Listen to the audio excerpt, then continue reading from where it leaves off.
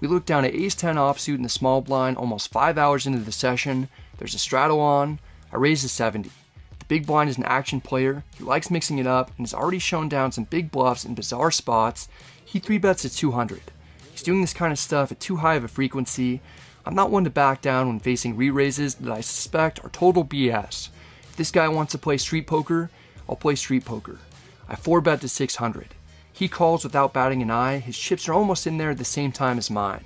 If he had a really strong hand like aces, kings, or ace-king, he probably would have taken his time to contemplate 5-betting. The snap call of a 4-bet isn't something that I see very often.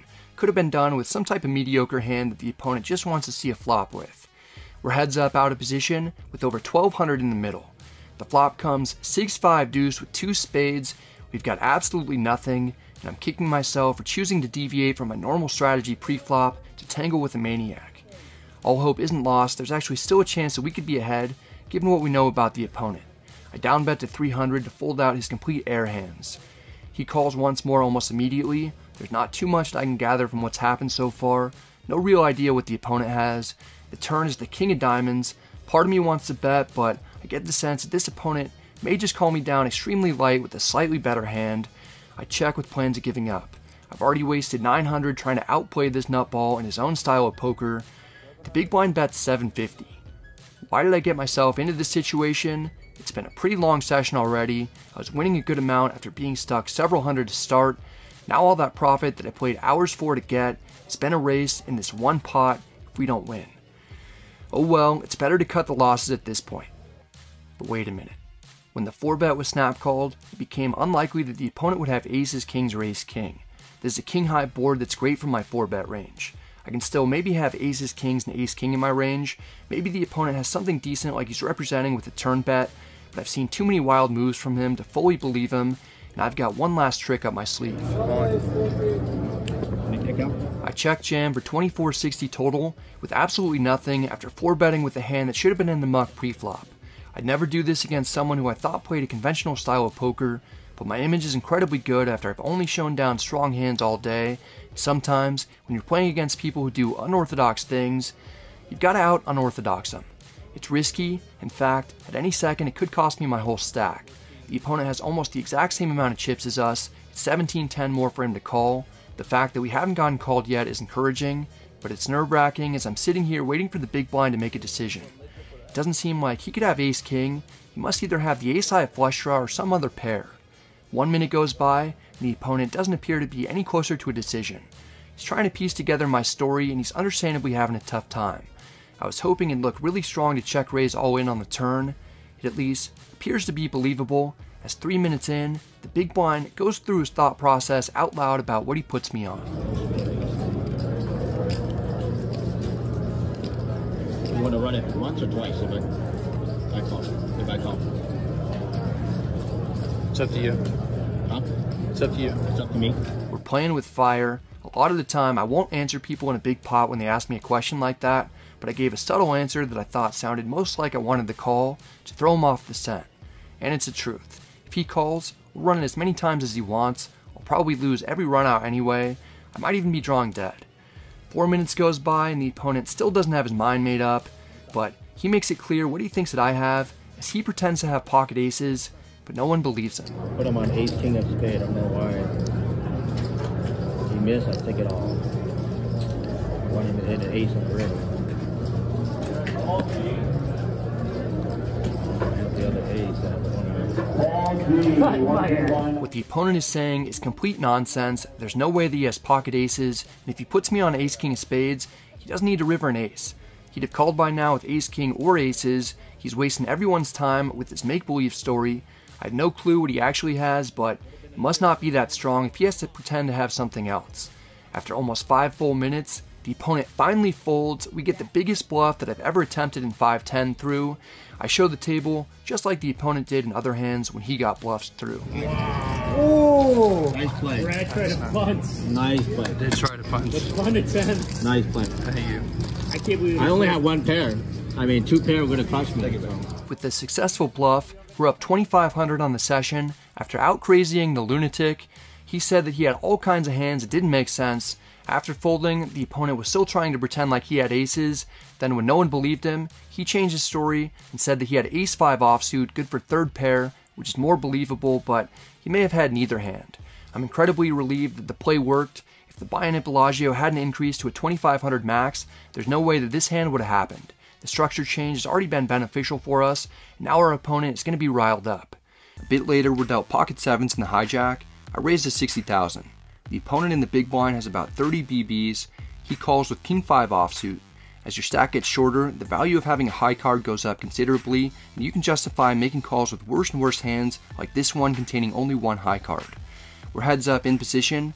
The flop comes ace-queen-5 all diamonds. I'll have nearly all the possible king-high flushes in my range aside from king-3 and king-deuce of diamonds, and I'll have other strong hands like smaller flushes, all the sets, ace-queen, and ace-5 suiteds. I'm pretty content with the flop, thinking that it's possible that my opponent flopped a flush, but he would have 3-bet or jammed pre-flop with hands like aces, queens, ace-queen, and ace-king. The opponent checks. Our hand doesn't really have that much value and will only get worse as more diamonds or more high cards come out. It's a flop that's pretty good for our range though. I put out a small bet of 50,000 to see if we can get the opponent to fold a hand with equity, and really just to see how he responds. I anticipate getting check raised by almost all the flushes in the big blind's range except maybe king-high flushes. As the opponent is pondering about what to do, I don't get the sense that he's really thinking about raising me. He calls, then he checks his cards for a diamond. The vast majority of the time when people do this, it's because they only have one diamond in their hand at most. Usually if you have suited cards, you're able to remember what suit they are. With this look, I can rule out the opponent having all set and 2-pair combos as well because it wouldn't be possible for him to be holding a diamond. He'd know that. The fact that he didn't check raise, again, basically rules out almost all flush combos. I pretty much put the opponent on an ace or queen with at most one diamond in his hand. It's also possible that we're up against king-jack, king-10, or jack-10 with a diamond. The turn is the 10 of clubs. It's another Broadway card. The big blind checks. He'll never have a set of 10s either after calling pre-flop, although he could have combos of king-jack, ace-10, and queen-10 that would give him some strong hands. I'll have all those as well, plus a set of 10s sometimes.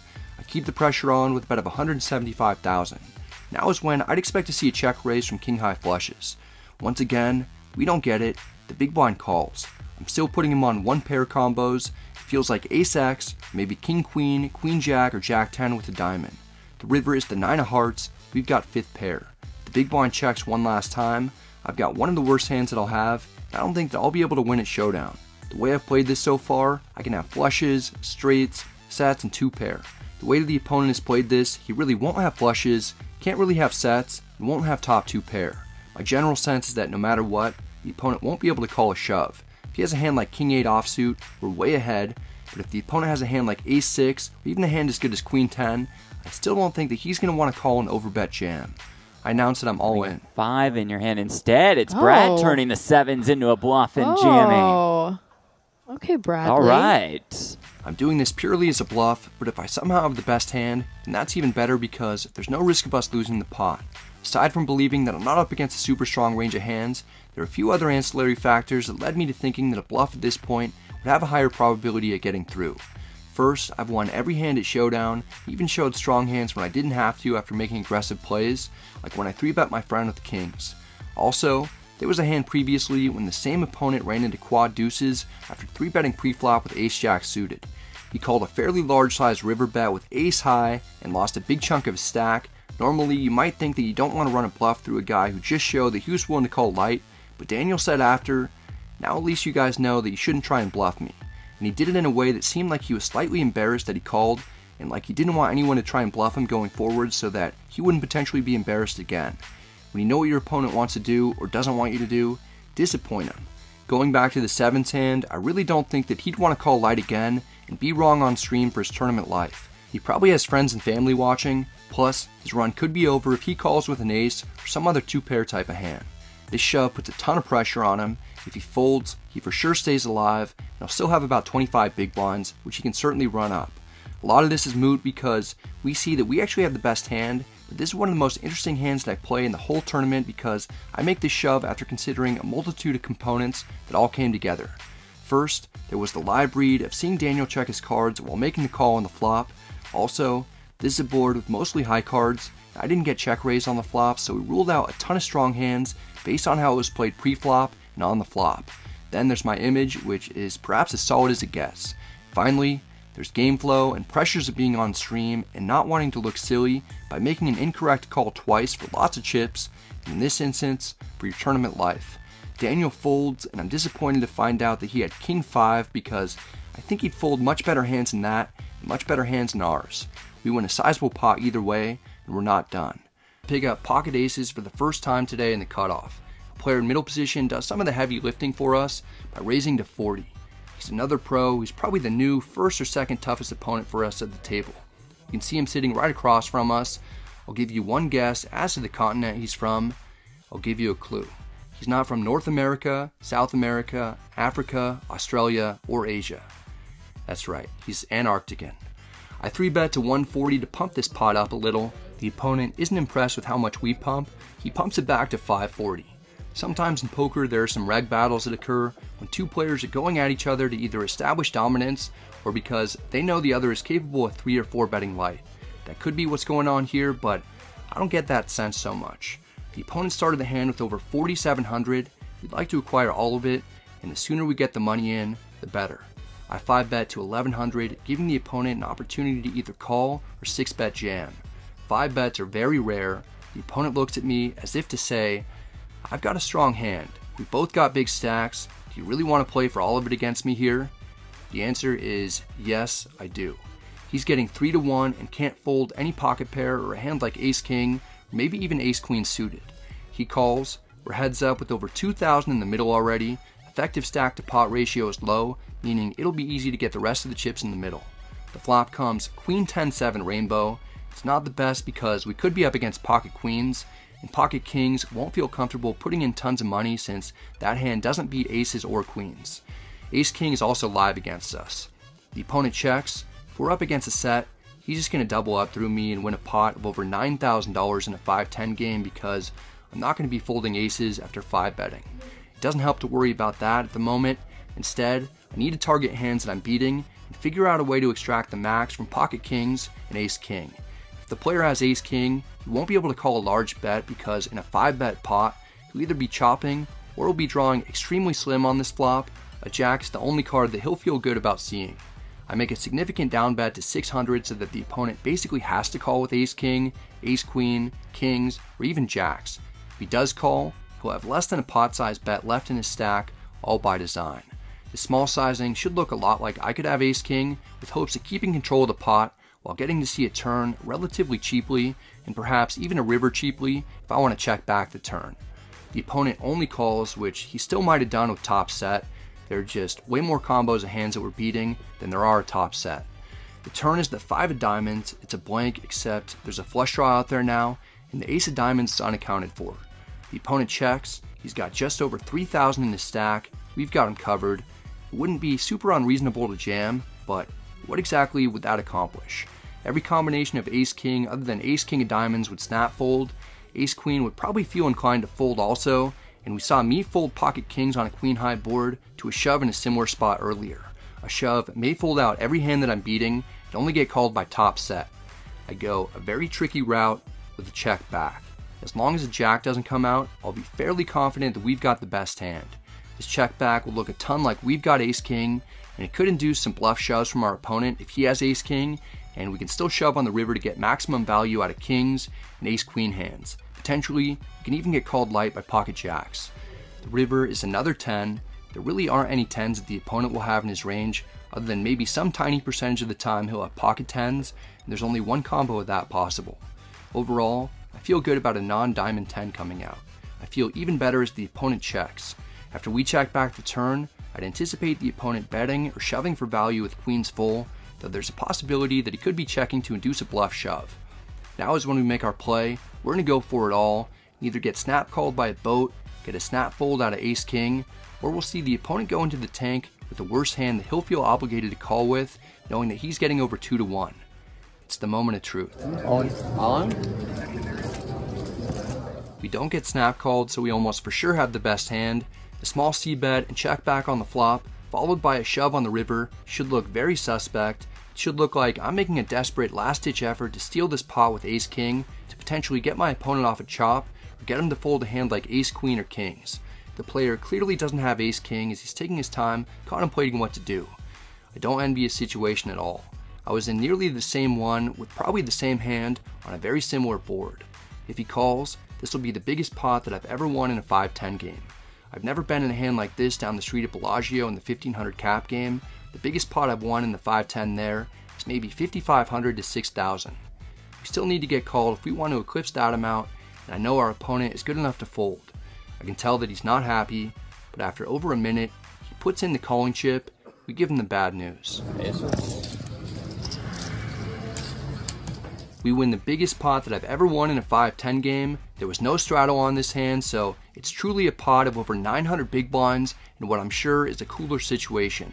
There's some tiny chance that we got called by jacks due to our line appearing strange, but it's way more probable that the opponent had pocket kings. We were able to win the absolute max from a solid pro. He wants to buy back the chips that we acquired from him. Rather than pushing his stack to us, he takes out 3 yellow 1K chips to hand over to us instead. What I was already considering to be a great day has gotten even better for us. We've got 12,700 in our stack and we're only in for 3,000. We're getting close to a $10,000 profit. Later we're dealt ace-5 suited onto the gun. I opened a 30. The player in middle position 3-bets to 120. He's the nemesis from the hand when I 4-bet pre-flop, then jammed river with pocket kings. I have no idea what he had in that hand, but shortly after he made it sound as if he didn't have much. He's also the player who I paid off on the river with queen jack when he had the straight. We're both extremely deep.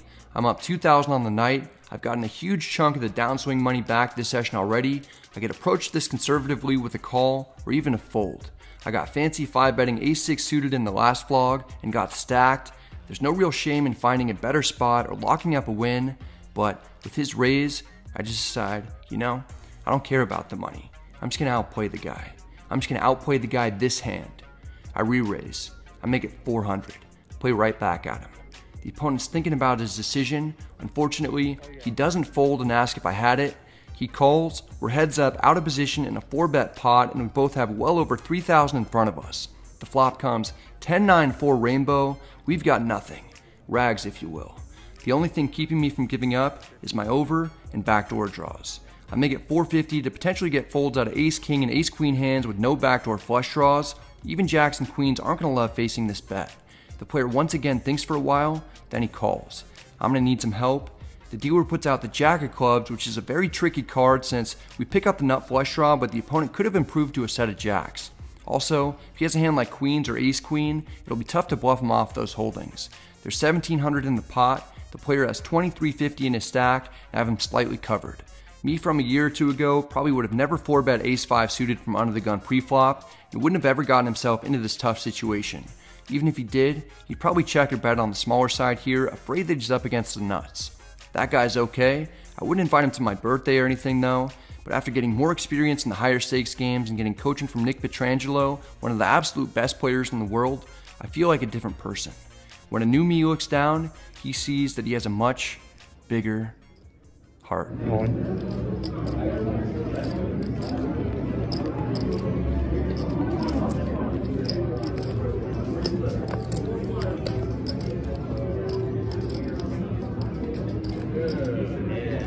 It's always you and me, man. Oh my God.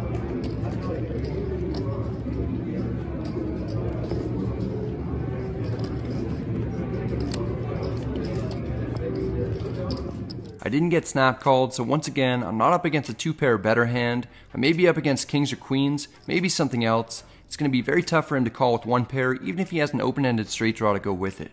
Every time I've shoved for a large amount against him in the past, I've been strong. I did it with trips in the other session, then an overpair earlier in this session. This is pretty much the only hand that I bluff shove with here. Because of that, I definitely would have to balance it out by shoving turn with aces or kings for value. I'm patiently waiting to find out if I'm going to get this bluff through to be up almost 3,000 on the session, or maybe I'll get called and I'll get lucky to win. Of course, what's more likely if I get called is that I'll pretty much lose everything and I'll be even deeper in the downswing than before I started the session, playing with very little confidence going forward. After a minute and a half goes by, the opponent makes an irreversible decision. Alright. Let's go twice. Twice? Most of the time, when I'm asked if I want to run it once or twice, I just run it once. In a pot nearly $7,000 at 5 in the morning with a hand that's almost for sure not the best, After battling all night and trying to string some wins together to get out of a downswing, twice seems fine. The first river is the 6 of spades. It hurts like a punch to the gut. The only thing I have left is a small chance to at best win half the pot. In an instant, I could lose all the money that I've won up to this point in the session unless we see a black clover on the second run out. If you've made it this far, hit the like button on the count of 3 for some extra run good. We're gonna need it. Ready? 1, 2, 3. The deuce of clubs comes out. We make the absolute nuts at the buzzer. I'm glad we switched it up to run it twice this time in order to be guaranteed half the pot. You know how I said in the prior episode that I never make backdoor draws? Well, sometimes I do. It just takes 2 attempts at it. That was one of the most stressful hands that I've ever played, especially just to chop up $15 of blinds. The opponent is a little bit shocked to see what I have, then eventually shows that he made a very difficult but correct call with pocket queens. We put maximum pressure on him, but you've got to give him credit for sticking in there with really just a bluff catcher. We needed help to hit one of 12 outs, and we got it. I wasn't so bad in the twice department. That's it. Thanks. Despite not even winning the pot outright, it's one of my favorite hands that I've ever played. I'd send the details to Nick, who says that I played it perfectly, and that made me feel pretty good. During a coaching session, we talk about this one in depth, going through what my range should look like, what my opponent's range will look like, what I'd do in slightly different situations, and we ran it through a solver which confirmed that I should have played it the exact way that I did, while the opponent should have also played it the exact way that he did. My coaching session with Nick was filmed and will be part of an upswing course along with other hand histories of mine and comprehensive strategy concepts, which will be released in the next few weeks. We'll talk about that in future episodes though. I've still got poker to play. It's time for another bomb pot. Every player puts in $100 each. We're playing 7-handed at the moment. If we win, we'll have gotten all the way out of the $6,400 hole that we were in. We look down at pocket queens in the big blind. It's normally one of the worst times to pick up a premium pocket pair because, like I said earlier, one pair of hands rarely win at showdown in bomb pots when there are so many opponents, so you typically have to improve to 2 pair or better. And we do. The dealer puts out Queen Queen 9 Rainbow. We flop quads with 700 in the middle and not a damn worry in the world. I've never had quads in a bomb pot before, certainly not during a high stakes session. The only concern of mine is how are we possibly going to get paid when we've got everything. Small blind checks. There's no way that we'll be betting when I'm second to act and all the queens are accounted for. I check, hoping someone will get out of line. No one bites, it checks around. The turn is the 8 of spades, at least putting a flush draw on the board and completing a possible straight. Small blind checks. I'm a patient guy. I can't let this check through again though. I make a small bet of 200 to get things going. I wouldn't be too surprised if this folds around. I actually think it's the most likely outcome. All hope isn't lost. Rob takes 2 black chips from his stack and calls in middle position. The hijack and cutoff fold. The button, who we've tangled with multiple times, is considering his options. I told you earlier he makes aggressive plays at strange times. This would be amazing if he raised here. I don't want to do anything that might tip him off that we've got the absolute nuts. Still, in my head I'm thinking, please do something wild. He comes through and raises to 1100. This seems like a bluff since we've got all the queens. I don't know if he'd raise with a straight on this board, or maybe he has 9s full or 8s full. The small blind folds. I was originally thinking that I may not get any customers with my $200 bet. Now that I've gotten called and then raised, I'm thinking about the best way to stack 1 or maybe even 2 players. There's no reason to risk scaring anyone off. We don't need to re-raise for protection. I flat the 1100. Rob can't justify calling for 900 more. He folds. It's down to heads up with a guy who I know is capable of taking huge risks if he sees an opportunity to win a pot. It's the perfect setup. The river is the 7 of clubs. It doesn't change much since Jack 10 was already a straight. The button has exactly 5,000 left in his stack. We have him covered. The pot is only 3,100, so it could be tough to get everything. I don't want to risk this checking through since it's highly likely that the opponent is bluffing and may shut down after I called his raise on the turn with another player behind me. I put out a fake blocker bet of 600 to appear as if I'm weak and trying to get to showdown cheaply. I've already seen multiple times today, including earlier in this hand, that the opponent has no aversion to raising. We just need him to take the bait here. If he has air like a missed flush draw, he may make a last-ditch effort to try and steal the pot after seeing a weak-looking bet. If he has a really strong hand like a full house, or possibly even a straight, he'll probably think that I have trick queens and he can raise for value. Almost no matter what he has, he'll feel some inclination to make it more. He takes the black chips that he's shuffling in his hand, adds it to a much larger stack of black chips, and then raises to 2,600. I don't play these stakes that often, it's tough to flop quads, and even more rare to get raised twice in the same hand while having the absolute nuts. This is an unbelievable feeling. Let's just take a second to enjoy this and hit the like and subscribe buttons. We've made the maximum. Yes, the button still has another 2,400 in his stack, but there's no way that he can call a shove, even if he has pocket nines for what we know is the second nuts, because it's too likely that I'll have queen 9, queen 8, or queen 7 for a better full house, and I wouldn't bluff or re-raise with anything worse. Still, we have to go for it. I put in the inevitable all-in re-raise for 5,000 effective. The button can't believe it. He must not have been raising as a bluff on the river because he doesn't snap fold. I get the sense that he knows he's beat.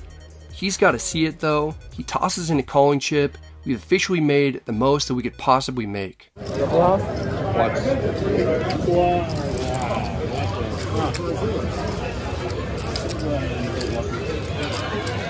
We never find out what the opponent had. It must have been either Jack 10, pocket 9s, or pocket 8s. They're all pretty similar in this instance because they don't beat the hands that I'm representing.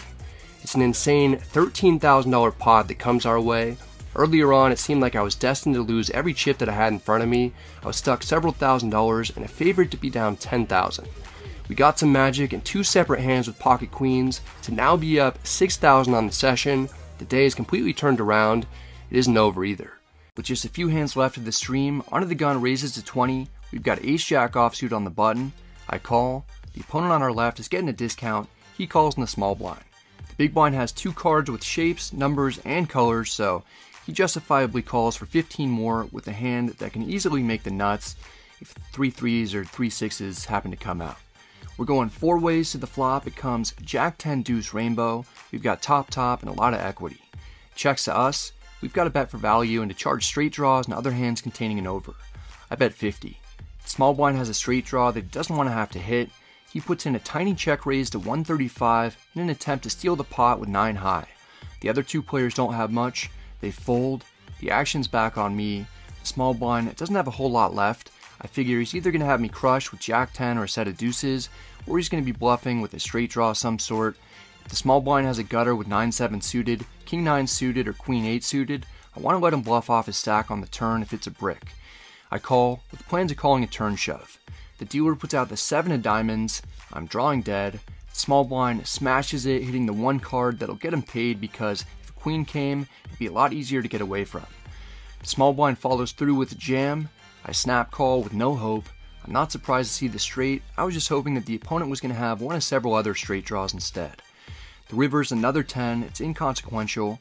My time on the stream isn't particularly fun. I wasn't in any great situations to go for value, and I kept running into the nuts on the turn in fairly big pots.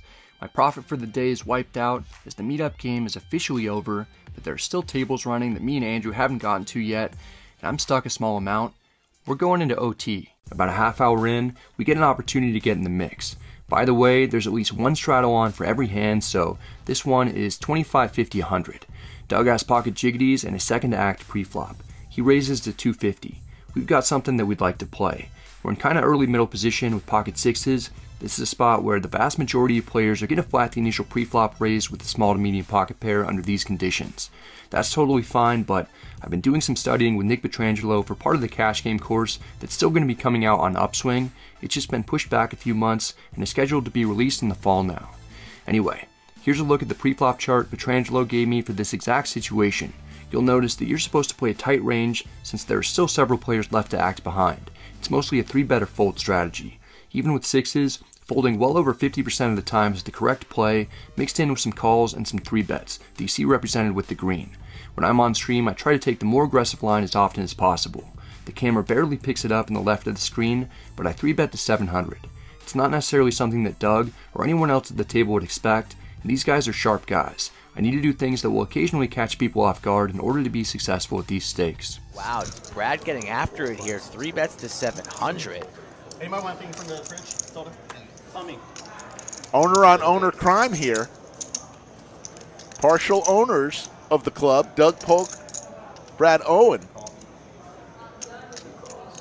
That's okay, guys. Doug makes the call, which he's supposed to do around 80% of the time because often I'll have at least 2 overs, if not an overpair. My 3-bet with 6s is just a low frequency play. Sometimes when you take a risk, you get punished. and sometimes you get rewarded. The flop comes 10-6 deuce rainbow, we've got a completely hidden middle set, and what's even better is that Doug has an overpair to the board. Doug checks, we've got the second best hand possible in what's becoming a large pot. I want to make sure that we're able to keep the opponent in with a wide variety of holdings and possibly induce a check raise. We down bet to 500 to make it very enticing to at least stick around with a call. This board won't always be great for my range. Pretty regularly, I'll just have an ace-high type of hand that Doug may want to protect against. Doug just calls, which I anticipated him doing with lots of hands, so this doesn't help me narrow down his range too much. He could have a 10, maybe 2 overs with backdoor draws, maybe small or medium pocket pairs, and there's some small chance that he has jacks or queens, but those are discounted since he didn't 4-bet us pre-flop, which he'll do at least some percentage of the time, and he didn't check raise us on the flop, which he'll probably do some percentage of the time as well. The turn is the 3 of clubs. It's a sweet card because no additional hands are beating us that are plausible. If Doug has 3s, we might be able to get it all in. If he has 4s or 5s, we can probably get at least one more additional street of value. Hands like 9s and 8s won't be afraid of the 3 either. Doug checks again. We need to start building this pot up a little more. Ideally, we want to set ourselves up to get all the money in on or by the river. I bet 1200. It's slightly less than half the pot. Maybe it's on the small side considering what Doug has and what I just stated is our goal, but it makes it seem as if maybe I'm playing cautiously or afraid of something, and it again provides an opportunity for Doug to check raise us. The smaller we bet, the more hands opponents can check raise us with. Doug's going nowhere for that price. He calls. Now I'm beginning to think that queens and jacks are a lot more likely, given that Doug has made it all the way to the river after I 3-bet pre-flop, bet on the flop, and bet on the turn. I still wouldn't be too surprised to be up against ace-10 suited, 9s, 8s, 7s, 5s, and 4s. The river is the 8 of hearts. I'm somewhat worried that we're up against a set of 8s. Other than that, it's a great card. I don't have to be concerned that Doug will have 9-7 suited because he would have folded that at some point pre-flop. Doug checks. I want to target his queens, jacks, and ace-10 hands because he won't be calling a third barrel with many other combos. Overpairs and top pair hands should be able to call a fairly large bet. I consider shoving for around 8,000. I might do that as a bluff with a hand like Miss Clubs, Ace-5, or Ace-4. I just don't want to squander this opportunity to make at least some money and give Doug a chance to get away from something like an overpair, which he's definitely capable of folding if I jam. I announce about a 4,000. A quick 4,000. And see Doug's face, he's disgusted. He's got a bad feeling in his stomach, but I think he's going to lean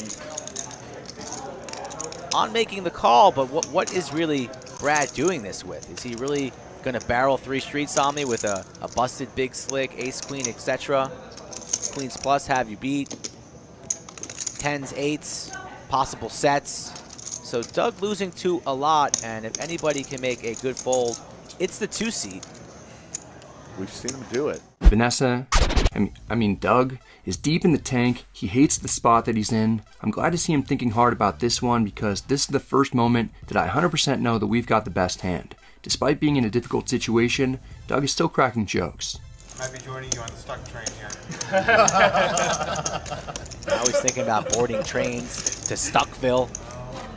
Population 1 currently with McLovin in the 9 seat buried 10K. Doug's travel plans sound amazing, but I'm doing my best to show no emotion. The longer that he contemplates what to do, the more likely it is that he has a top pair hand or an overpair. I know it, and Doug knows that I know it. You know what hand I have. It's your hand. The jiggities. Makes the call. Shows the set. And Brad Owen. Big pot. We get the call to win a huge pot against one of the main people who inspired me to make poker content on YouTube. I'd watched Doug and Jason Somerville for a long time before seeing Andrew, and then eventually deciding to start my own channel. Studying Doug's Poker Lab course on Upswing was also pivotal for my poker career, so while it's bittersweet to win against a friend at the table, this is a cool hand for me for multiple reasons. The third hand dealt, I pick up ace-3 suited under the gun +1, I raise to 600. This is it, we're going to battle. It's going to be interesting here because this has got to be one of the largest games that Brad's ever played in, I would say. Oh, yeah. Yes. If not the largest. It is. Yeah, if not the largest, and he's going to play a hand here. I saw that Boots called with King 10 of hearts. It's not up there, but he raised to 600, Brad did, and Boots called, and he's going to get some action here from Hook 2 with Black 8. So right off the bat, it looks like Doug Polk getting a price. Going to come in there with the 5 deuce suited, so 4 ways. Frank gives us a flop. Oh, how about an 8 in the door? And look at this. Brad has the nut flush draw, so this is going to be a big pot, or could be. We've got the nut flush draw on 1 over and a 4-way pot on a board that will theoretically be way better for my range than anyone else since I open from early position and there are 2 Broadway cards. Doug checks with his complete air. I consider checking, but since this is so good for me as the under the gun +1 pre-flop raiser, I bet 2200 is a semi-bluff. I don't anticipate getting raised because none of my opponents will ever have a set of kings or queens. The absolute best hand that anyone will have is a set of 8s, and the only 2-pair combination that makes sense for the opponents other than Doug is king-queen. If anyone calls my bet, it'll just build the pot in case I make the nuts, but I expect my opponents to fold pretty often. That won't be happening. The middle position opponent, whose cards aren't up on the screen, calls with king-10 of hearts. He has top pair and isn't close to being my main concern. The button flopped bottom set. It's the hand that I said would be the absolute best that any of my opponents could have. It's one of only 2 holdings that I anticipate the button will raise me with for value. Hook makes it 11,000 to go. Doug folds in the big blind. If I call for 9,000 more, the pot will be 27,000 and I'll have 18,000 left in my stack.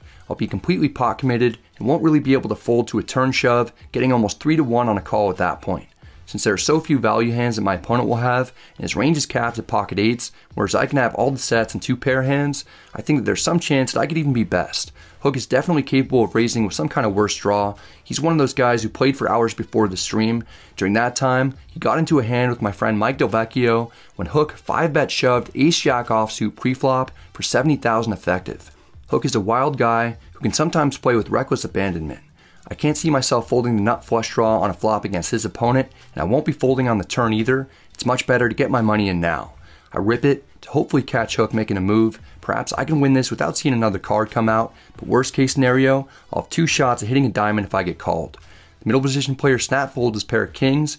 Hook doesn't even snap call with his set. He's never folding a set for 18,000 more though. He makes the call, which I'm not thrilled to see, but I've missed a lot of draws and all-ins on previous streams this week. I'm kind of feeling like I'm due. Brad just gets it in here with ace-3 of diamonds. This has happened in about under 7 seconds. Wow, he's going to be about a 3-1 dog here against the set. How many times are we running it, boys? In every single all-in situation this week on stream, I've run it once for max pain, including several pots for 20,000 or more, so guess what we'll be doing here? They're going twice. So about over 60 grand because Brad started with 30, plus the dead money out there. So they're going to go twice here, boys. Brad looking for a diamond, a non-board pairing diamond. Doug says, what's happened for blood? Last time Brad wanted to go 1 time blood for the stream, but this time we're going twice. Can't blame him. If Brad can escape and win 1 here, that's going to be a good result for him. Yeah, we're going twice. This is 3 hands into a nosebleed game with a pot 2 times bigger than any pot I've ever been involved in. The risk for me is already at an all-time high. No need to make things any wilder than they are when I'm shot taking. I've got about a 50% chance of chopping this. If I can somehow win both runouts, I'll be up over 30,000. The first turn is the ace of hearts, giving me a meaningless pair. The only significance is that had I just flatted the flop raise, there's no sliver of a doubt that I would have called a turn shove. Over $30,000 of this pot is going to be determined by the next card. The river is the 4 of spades. We brick, and I'm both somewhat deflated by the outcome and also happy that I chose to run it twice, so I have a second chance for at least getting my money back. Only one other player folded a diamond pre-flop, which is why the 4 of diamonds is grayed out in the top right.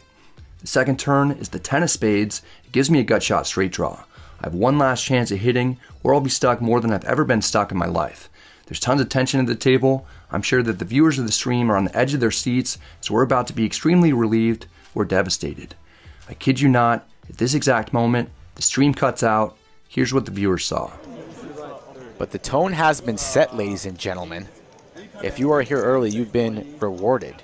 I'd love to tell you that the second river was a diamond and we chopped, but it was a brick, and I'm only able to keep my chips because I'm in the process of buying him back from Hook. I missed 4 chances at a diamond to lose by far the biggest pot that I've ever played. It's hard for me to process what's going on. I'm not even settled into the game yet. I can't help but think about my friends and family who are watching, my girlfriend and her 2 daughters who stayed up to watch as I immediately get obliterated. Terrace raises to 1,000 in the hijack with 10-7 suited. We're on the button with ace-king of clubs. I 3-bet to 3,000 in position. we're looking to play a big pot. Brad with big slick suited. He's starting to heat up. Already won more hands today than he's won all of yesterday through 18 hands. This seems like it'd be a fairly standard fold from Terrace, but he has other ideas. He goes with what can only be described as an unconventional 4-bet to 10,000. For quite a while after folding trips, he seemed to be on tilt. Since then, we 3-bet him and he had to fold his pocket fours. I also just won the last pot. Terrace may think that I'm bullying him and the rest of the table, and he appears to be taking a stand. Under normal circumstances, I may just flat the 4-bet and play this in position. Because I get the sense that Terrace is making a play with a much wider range than usual, I'm comfortable putting in a 5-bet to 27,000. It's a large amount. I wouldn't mind inducing a fold from a hand like the one that Terrace has so I can win his 10,000 without even having to see a flop. If Terrace shoves, I'll call without necessarily loving getting it in against a 6-bet all-in for 95,000 effective, but once again, I want to prove that I don't have commitment issues. Terrace must really have it out for me because rather than fold a junky hand to a 5-bet for more than a fourth of our stacks, he flats for 17,000 more. Part of me thinks that he has aces, a big part of me thinks that he has ace-king, queens or jacks, and I also think there's a good chance that he has some completely ridiculous hand that in no universe, Marvel Cinematic or otherwise, it makes sense to play this way. With 55,000 in the middle, we're heads up in position, hoping to at least make a pair. The flop comes 10-9-6 rainbow. It's about as good as it gets for Terrace. He checks. While there's certainly some merit to checking back, after 5-betting pre-flop, we're going to be c-betting at an extremely high frequency because we'll have such a narrow range consisting of basically just aces, kings, and ace-king. I bet 17,000. It's around a third of the pot. Maybe we can get our opponent to fold ace-king if that's what he happens to have also. Or, given that it's Terrace, and he obviously is in revenge mode, maybe he folds another completely random hand that still has equity. I actually don't think it's even worth it to try and speculate what range of hands he'll have, when in this instance, he calls a 5-bet and shows up with 10-7 of hearts. Terrace happens to have top pair and a straight draw plus a backdoor flush draw. He gets rewarded for showing a lot of heart pre-flop. At this point, he has a fairly easy decision of jamming for 68,500. There's a gross spot for me. It may seem like an obvious situation to fold, but now the pot has about 140,000 in the middle, and I have just over 50,000 in my stack. I'm getting nearly 3-1 on a call, so I have to have about 27% equity against Terrace's entire range for a call here to be profitable. I don't think Terrace would 4-bet hands like 10s or 9s pre-flop very often, or maybe ever. I don't necessarily think that he'd jam straights, sets, or pocket aces on this flop either. It'd be better for him to keep my bluffs in, and there's nothing to really be worried about. He probably would have jammed aces or kings pre-flop anyway. The best non-make-believe hand that I imagine Terrace having is pocket queens, which we have 6 outs against twice, plus backdoor flush and backdoor straight outs. Some of the time, Terrace could also have ace-king or just 2 completely random cards, maybe queen-jack, maybe king-jack. If he's doing this with 10-7, he could easily be doing the same thing with jack-8, or maybe even ace-7 suited, or ace-8 suited, or perhaps 7-5 suited. Realistically, it's too difficult to try and get inside of Terrace's brain. The price is too good. I call. We're playing for stacks. It's a pot of $192,000. It's more than double the largest pot that I've ever played in my life. Terrace just wants to run it once. I'm kind of okay with it. I see the 10-7, and it's tough to process the situation. There are a million other flops in which we would have had the opponent dominated, including ones in which neither of us connected at all. Somehow this one comes out, we got 27,000 in each pre-flop, and it's me who's dominated. We're not out of it though. It's one of the worst case scenarios for us, and we still have almost a 1 in 4 chance of winning. I didn't win a single all-in outright yesterday, even when I got it in as a favorite. A win here would more than make up for it. The turn is the 6 of clubs, giving us a flush draw. Even with one less card to come, our equity jumps up to 33%. Any club, ace or king, will not only allow us to win the biggest pot I've ever played, it'll put us up over $100,000 for the first time ever. If there was a moment to use the one time, it's right now. It isn't to be though. Thank you. I get stacked once more on stream, losing my first ever 6-figure pot to be down 80,000 on the session shortly into it. I was feeling great after winning some hands early on, but now I'm off to an even worse start than I had yesterday. I'm completely deflated. I've never gone through anything like this as a poker player. After giving it tons of thought, the only possible explanation I have for everything going so poorly lately is that The universe is punishing me for making the word jiggity so prevalent. I promise to never say it again if I can just run like a normal human. We're in middle position. Steve, who's the tightest player at the table, opens a 30 from early position with pocket jacks. The action's on me. I 3-bet to 100 with ace-queen offsuit. This 3-bet should get a lot of respect from the other players since I'm 3-betting a tight player and there are still 5 players left to act behind me. I can't get through one person though. Andrew makes a call on my immediate left. This sets off some alarm bells. He's going to have a very narrow range consisting of high pairs and ace-king and ace-queen type of hands. Nat calls with 8-7 off, which I'm really surprised about, but he was stuck a lot and probably just wants to get in the mix. Folds back to Steve. He flats for 70 more, so we go 4 ways to the flop, and it's ace-queen jack with 2 diamonds. We flop top 2, but we're way behind Steve's set of jacks. I'm happy to have flopped 2 pair, but this flop is going to crush my opponent's ranges. 2 people cold called my 3-bet, and the tightest player opened and then called my 3-bet from early position. I put Andrew and Steve on similar ranges of ace-king, ace-queen, pocket 10s, jacks, and queens. Of those hands, I'm only beating pocket 10s and ace-king. Ace-king is the only hand out of those that could reasonably call a bet. I put Nat on a slightly wider range. He could reasonably have me beat as well though. Steve checks his set. I have to bet, but honestly I don't love the situation given the action so far. I bet 175. Looks very strong. Andrew and Nat fold their hands and Steve just calls with his set. This is super interesting because I thought if he had 2 pair or a set, there's a good chance he'd raise me since there are potentially so many bad cards for him. He's not going to want to see an ace, king, queen, or 10 on the turn.